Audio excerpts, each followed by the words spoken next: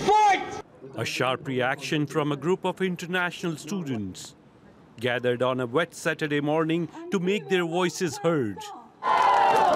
The group is protesting the changes BC government announced earlier this week to its much sought-after provincial nominee program for permanent residency. I've declined offers from New Zealand and offers from Ireland because at that time, BC's policy was stated as international master students on the BC PNP list for IPG stream. They could directly apply for provincial nomination at that time.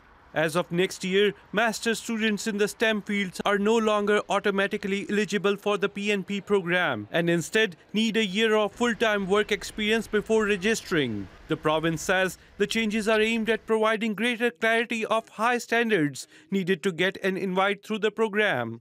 The published guidelines of who would be eligible to apply and be successful in the program were not reflective of the reality of who actually was getting a spot through the program. Applicants will soon have to demonstrate a greater level of English language proficiency. BC government says it's also an attempt to rename the recruiters who misrepresent BC PNP as an easy pathway to permanent residency. But for the hopeful students, they say the changes are too sudden and completely discount those who are already studying in the province. For myself speaking, from preparation to application all the way until graduation, it takes 3+ years. And you can just not change it overnight. I think policy does not just pop up all of a sudden. There should be some process. But this process should be released to everyone, and we should know about the changes.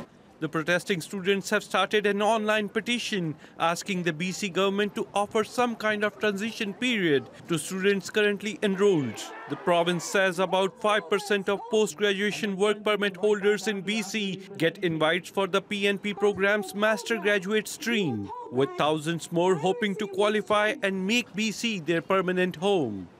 Sohrab Sandhu, CBC News, Vancouver.